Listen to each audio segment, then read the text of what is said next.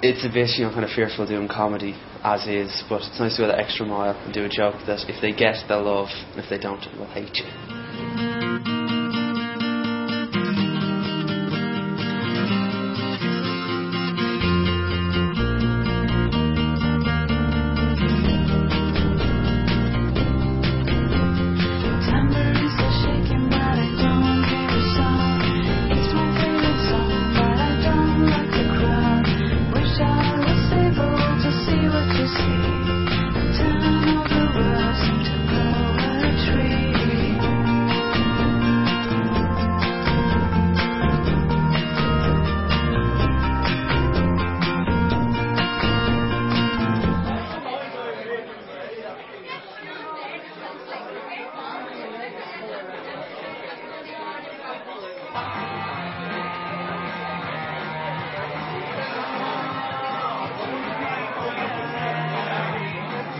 I'm here tonight to do a stand-up comedy gig and try and entertain a room full of lightly drunk people.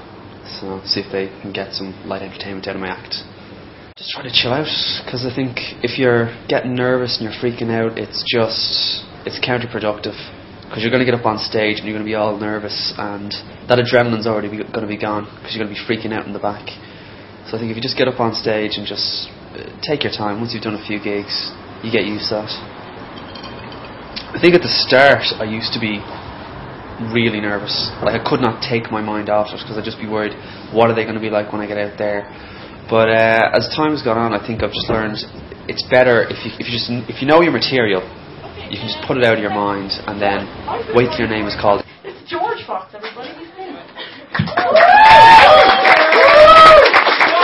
A lot of my stuff has come from just real life. Because I'm kind of do surreal comedy, you can kind of take real life events and stuff that's happened to you, and you can kind of base surreal humour around it, and it's nice because it anchors it in reality. While if you're just coming up with something that's insane and mad, the audience can kind of drift away and just ignore it. But if you start off with something that really happened to you, I think on stage you look a lot more confident talking about it. I worked at a music shop, which I really liked, and a lot of stuff I liked about it. By far my favourite thing was when Russian people would come in to buy stuff. Because for me, the accent's kind of cool and groovy.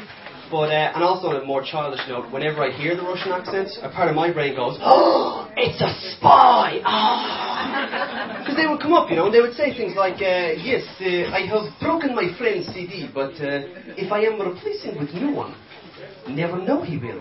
Yeah?" And I would never know whether that was just broken English or, maybe a secret code. I'd often feel like replying. Some guy came up and he was actually Russian, and he said he really liked the joke, which it was weird for me, but it was nice for somebody to say that. But I want to talk tonight about the relationship between Ireland and England, because there's a lot of history there, In fact, 800 years. 800 years of rape, pillage, murder, slavery. An 800-year relationship, and yet on Valentine's Day, we don't even get a fucking card. It's ridiculous.